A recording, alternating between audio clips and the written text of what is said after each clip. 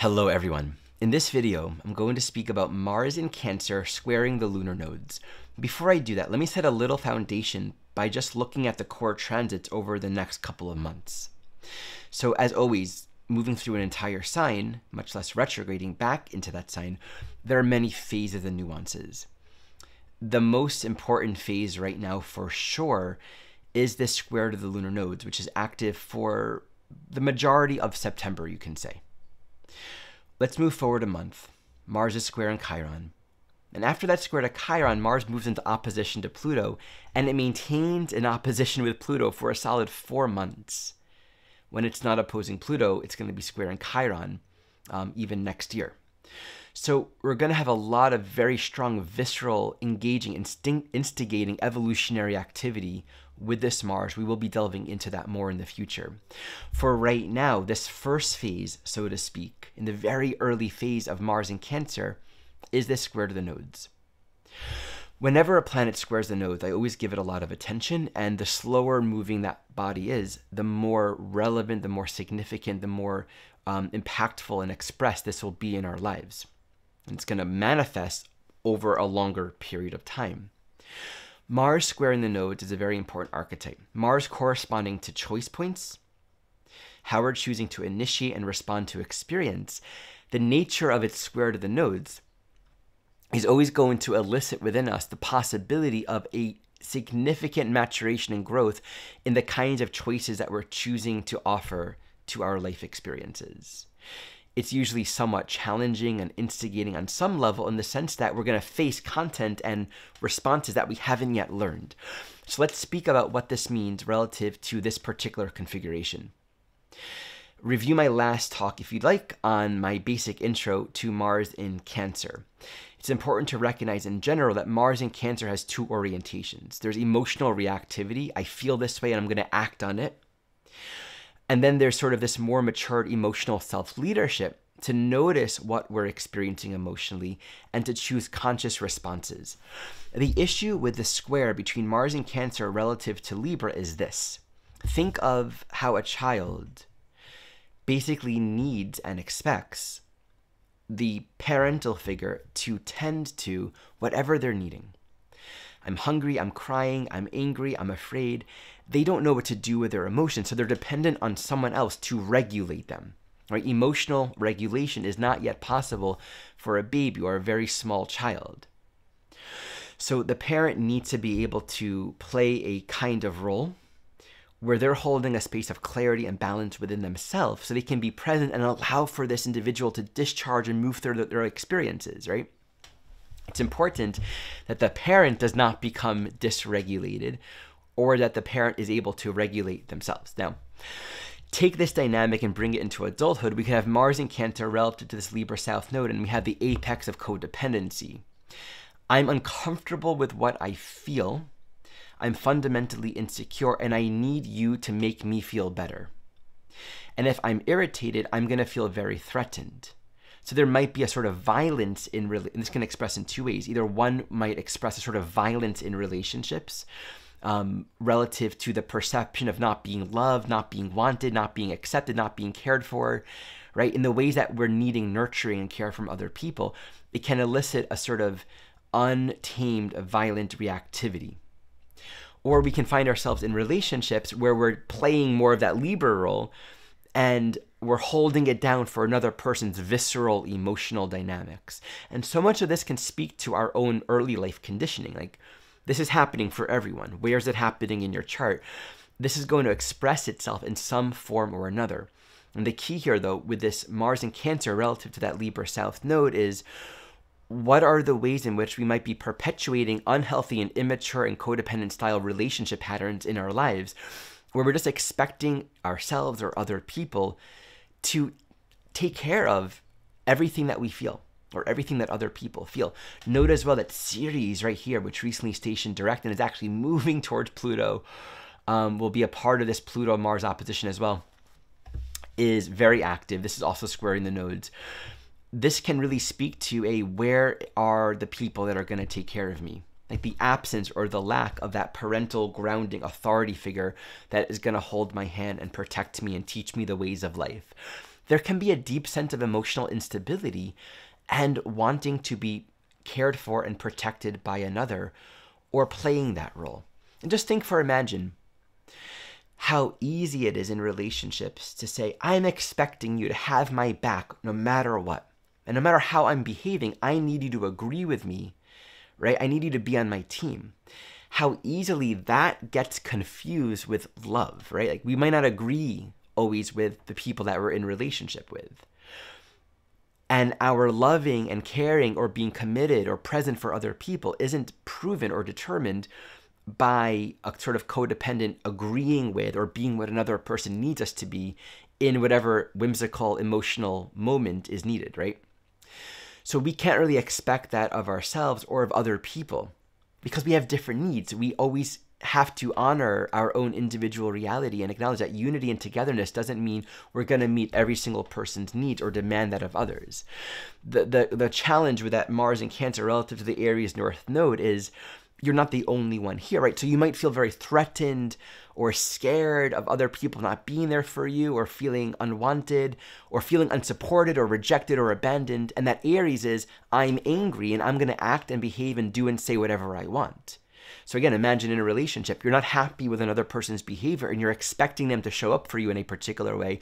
That Aries North Node is no longer relational. It's no longer relating from, hey, where are you? What are you able to do? What do you want? What are your needs?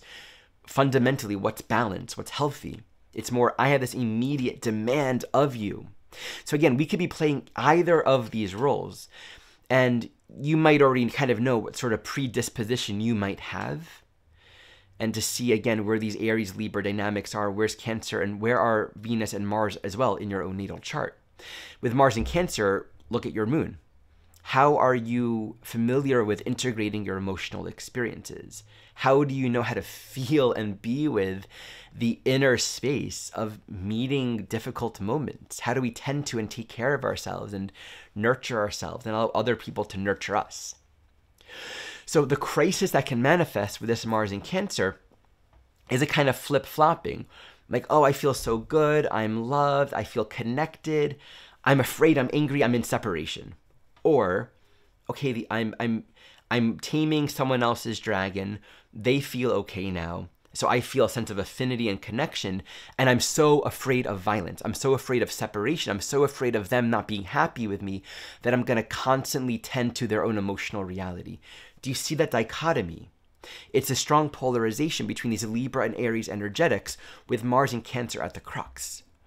And so the teaching with Mars in Cancer, being emotional self-leadership, other people are not responsible for how we feel. And within the context of a relationship, what we give and share with each other is a matter of mutuality and consent.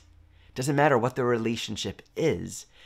We ultimately are agreeing to how we want to show up. Many times we're sort of making these unspoken agreements and these expectations for ourselves and others. And I think that series really brings this sort of deeper gravity of reflection. Have I committed to a structural reality that feels authentic for my soul? Am I holding myself or others in sort of this fixed position where we're not really free to reference our own inner authority? We're needing to be something that is expected of us from the outside, or that we believe we need to be. So there's so much beauty and intimacy and growth in this signature, and acknowledging within the context of every relationship, we have to honor that I'm going to have feelings. I'm going to be angry. I'm going to feel charged. I'm going to feel activated. And how we work with that within relationship, how we tend to that, that's how we deal with conflict. That's how we communicate. These are basic relationship skills, but embracing that Aries North Node means, in the end of the day, one, I'm responsible for my own vibration. I'm responsible for my own choices. And do I want to choose reactions that actually will create more disharmony and chaos and disconnection and hurt? We will feel guilt and sort of grief within our own soul if we act in a place of separation. One of the quickest ways to actually hold on to a grudge isn't so much when another person acts negatively towards us, but when we act negatively towards them. Our minds get stuck in sort of this resentful place. They are treated right, but actually, if we're not choosing how we want to respond and how we want to meet it with agency, with leadership, with respect, self-respect and respect of others and who they truly are, not identifying them with their lower ego dynamics, we can find ourselves free or freeing ourselves from these lower vibrations of kind of this perpetual resentment. That's something that I find over and over again. I tend to hold these deeper grudges when I act out of alignment, not when others do. It's really fascinating.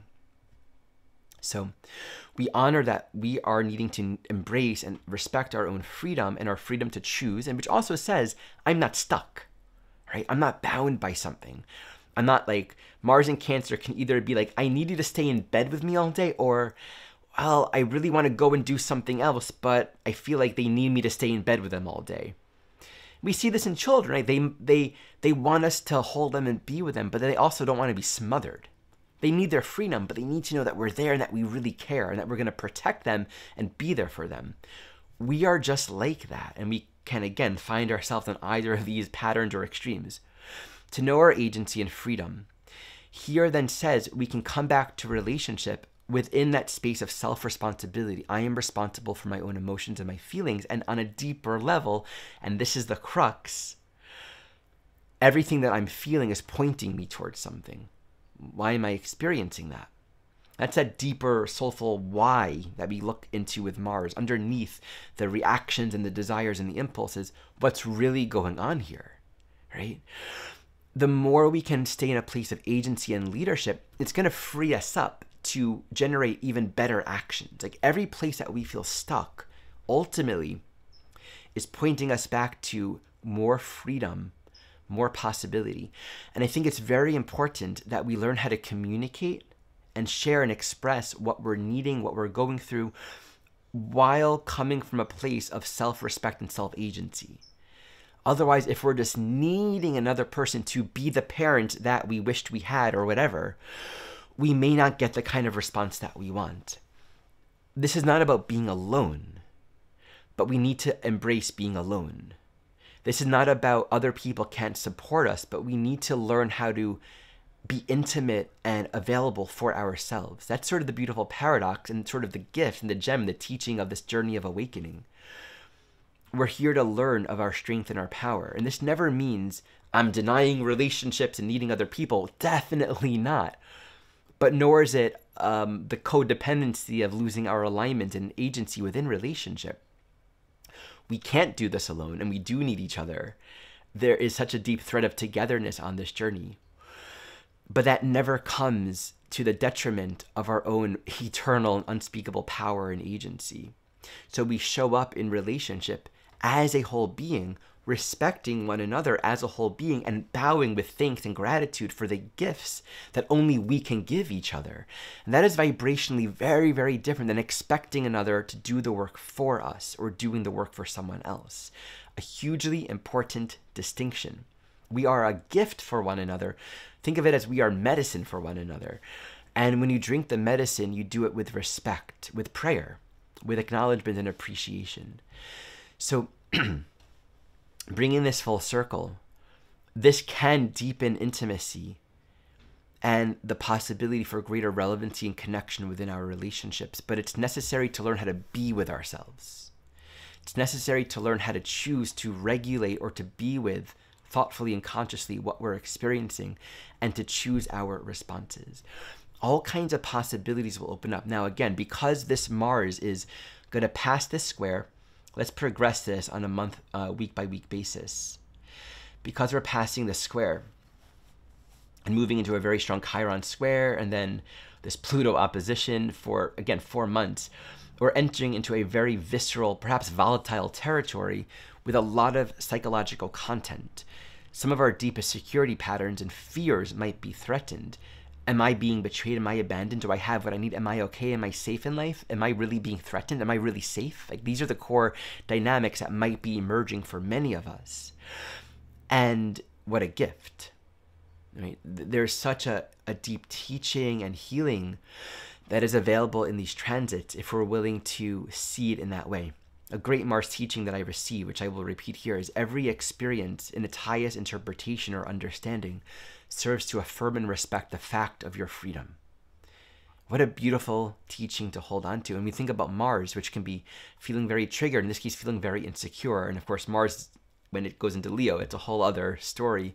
We'll get there. This is an opportunity to know of our own security. And for that security to become strengthened and stable, that always comes back to reflect in our relationships.